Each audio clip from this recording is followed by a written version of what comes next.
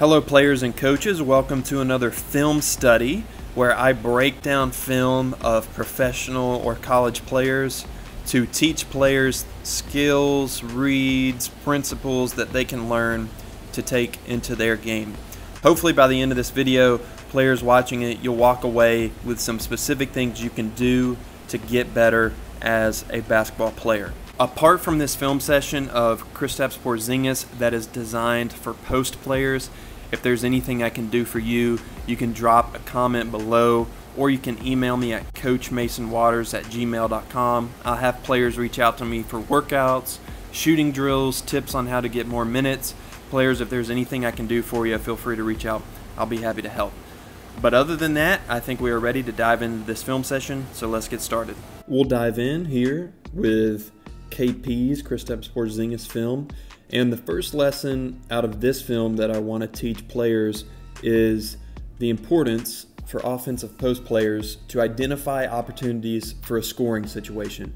Now, this lesson is applicable to guards, forwards, point guards, shooting guards, any type of player. But what we'll see in the next three clips are Kristaps Porzingis. He sees and he identifies in the middle of a game an opportunity to do each of these three things: a transition post up, a ball screen switch and what happens there, and then a rim run. Now, basketball is not just about going out and just showing what skills you have. You also have to know the time, score, and situation and matchup. And then from there, once you understand kind of where everybody is on the floor, where everybody's matched up, then you can go from there and identify opportunities to score the basket or score a basket. So here's the first clip. We'll watch all the way through.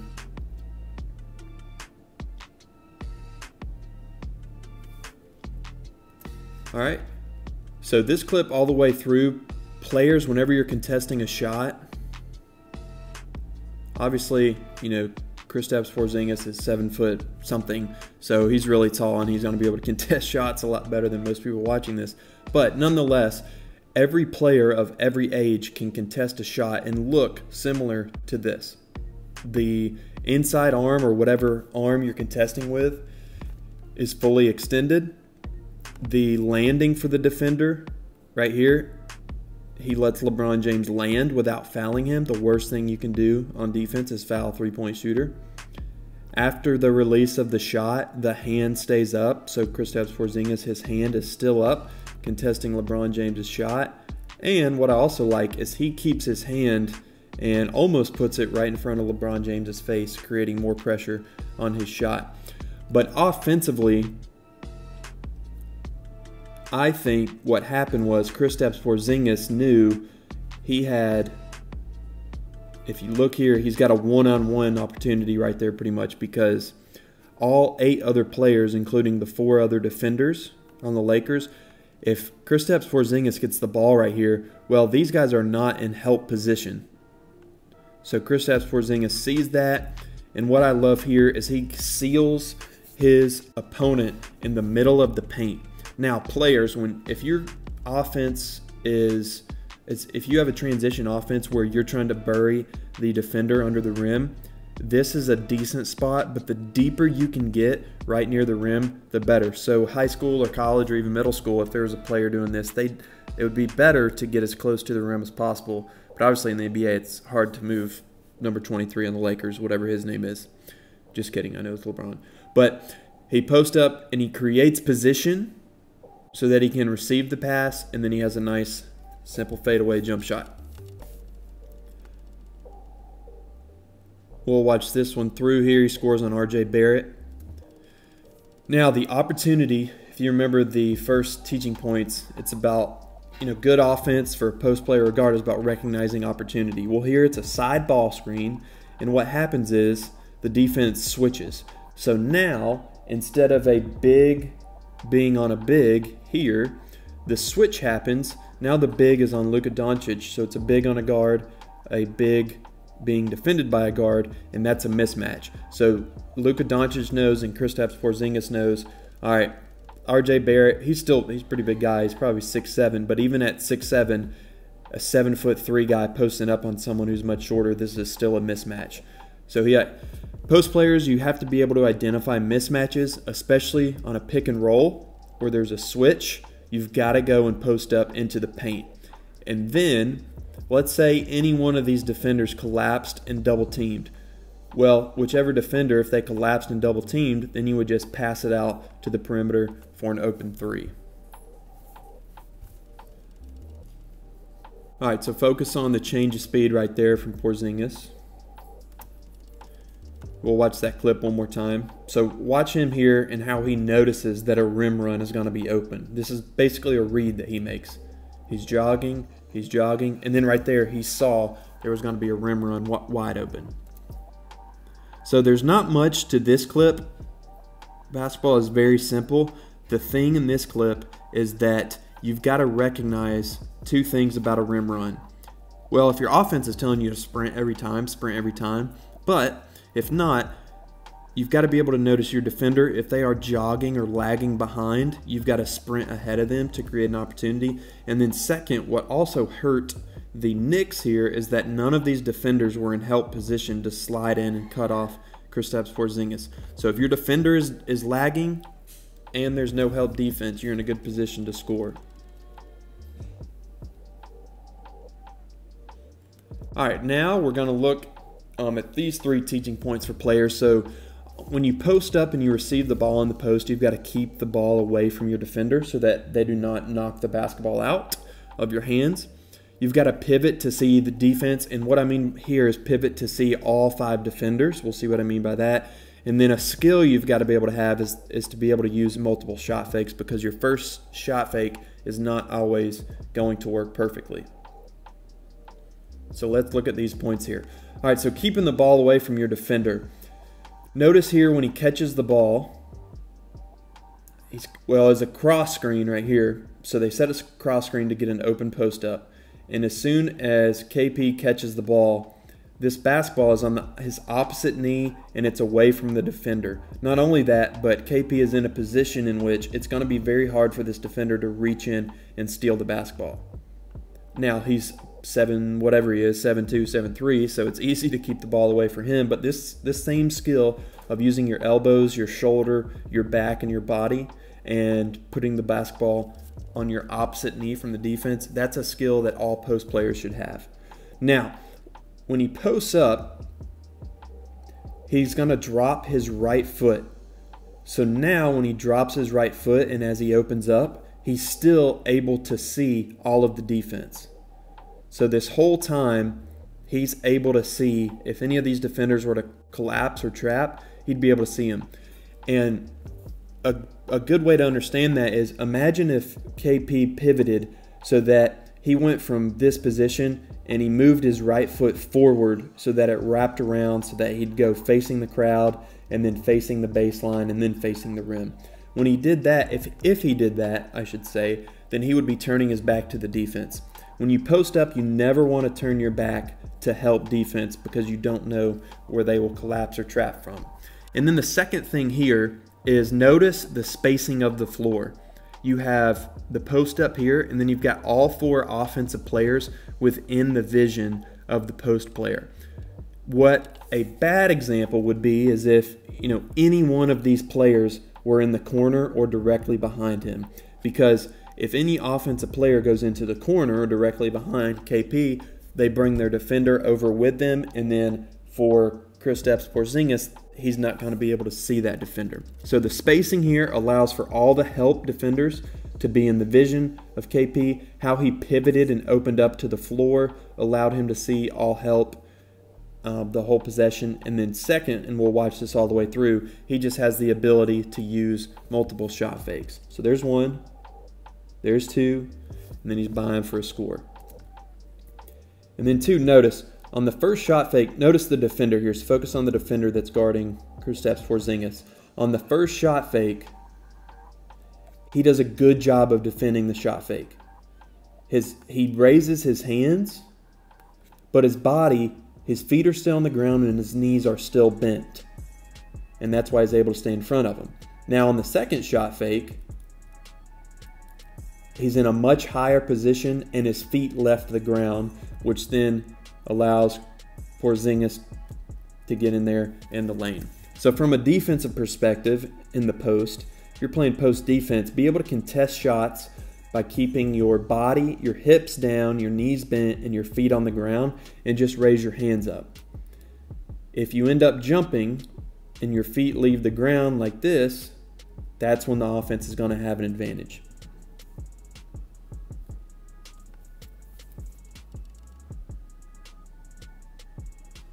All right, now this one right here is a shot fake again. A couple skills that post players need to have here. So the first here is how Porzingis gets the offensive rebound. So first of all, this is not a very strong rebound, or sorry, this is not a very strong box out by the Trailblazers player right here. But still, Porzingis does a swim move or a rip. There's a lot of different names for it. But either way, he's grabbing, and you have to be careful to not foul here. A lot of refs will allow this at different levels, but he creates rebounding position, and even though the basketball does not go to him initially, this is still a good move to have for creating rebounding position either way. And then second, this isn't even a great shot fake. I think a good shot fake, the basketball goes all the way up to your chin or to your eyes. But one of the reasons why you can get away, or you can still have an effective shot fake and make the defender jump, is if your eyes and your body position make it look like you're going to shoot. So he gets the defender up in the air off the shot fake, and instead of shooting this shot right here where it would have been contested, he waits for the defender to go by and then goes up, makes an easier layup.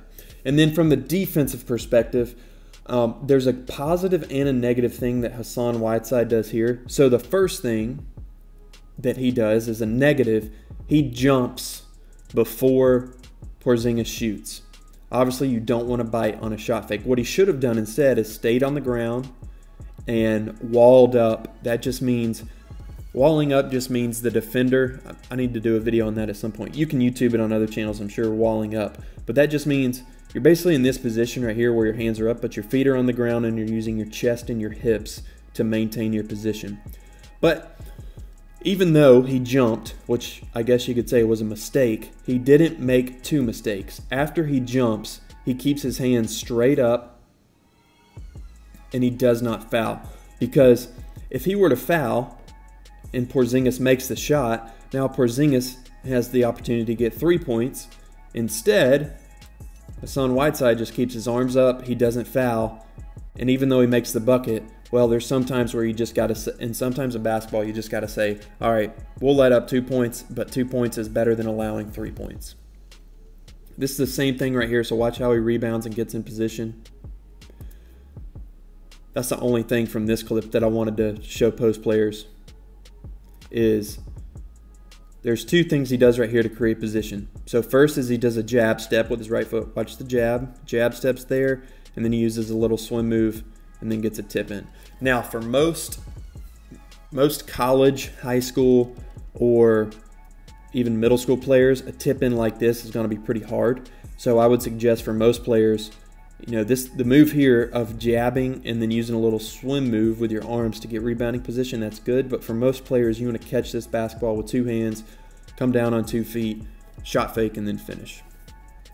All right, a couple more clips here. So one thing to point out, if your program or your coach is developing your perimeter skills as a post player, that's great. Every program nowadays should be teaching their tall players how to play on the perimeter. So shoot the 3, attack off the dribble from the perimeter, maybe play out of the pick and roll, advance the ball up the floor with the dribble.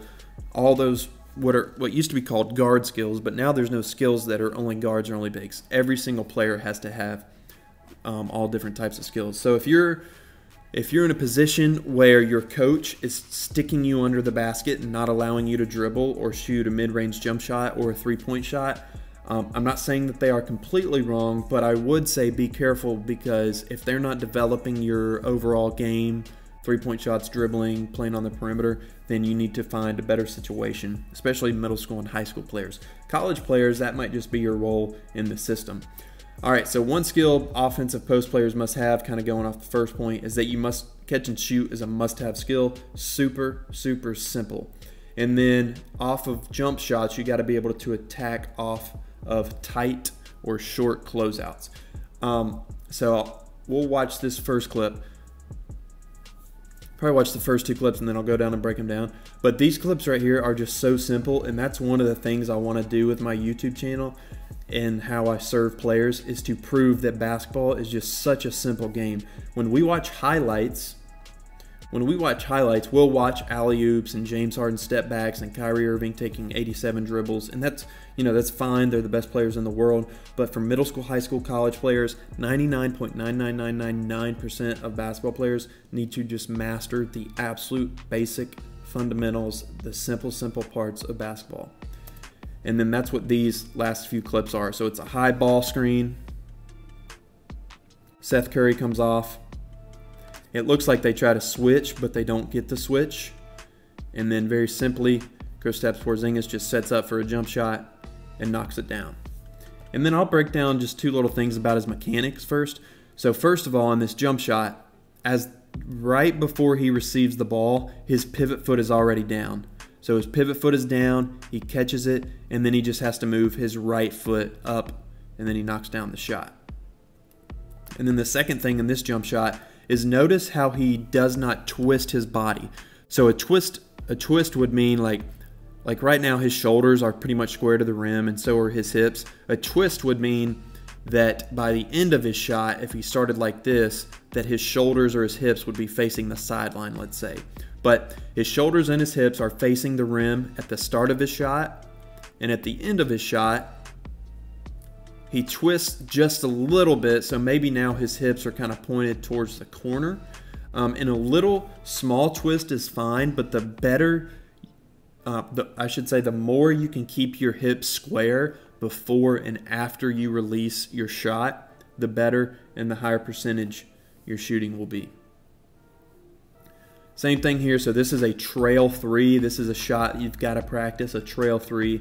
So obviously in transition, a guard's taking the ball up the floor, and then as the big, what's going to happen a lot is the 4 and 5 defenders, so we could say X5 and X4, naturally post players are just going to sink into the paint. And so if you can take advantage of that and knock down a trail 3 in transition, that's a great shot to add to your skill set. Super simple there. That's just a mid-range catch and shoot. One thing I want to point out here, well, 2 things. Again, as I mentioned before, his left foot is already down. His pivot foot is already down before he catches it. So you can see here, left foot is probably down right there. He receives the pass, and now he's just got to move his right foot in, knock down the jump shot. All right, and last one again here.